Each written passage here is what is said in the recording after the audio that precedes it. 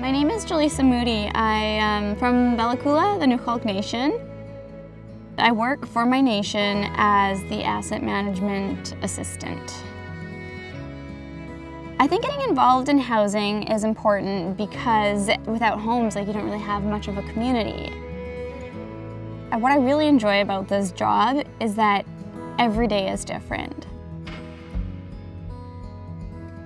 We're really taking a lot of different design principles and building our buildings and our homes to suit our environment. I've kind of helped pilot this tiny house project. They are going to be strictly rental units for homeless and at-risk men of our community. You can see the angled roofs that are angled towards south. There are going to be roof-mounted solar panels on the tops of these. They're just a really, really exciting project. We haven't had anything kind of like this in our nation yet. We're really excited about everything that we're doing here, and everybody sees the progress that we're making here.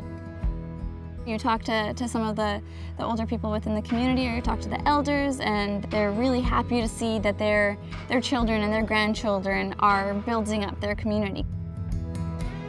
We have very, very intelligent people within our community, and it is so great to see them progressing and succeeding and building our nation up.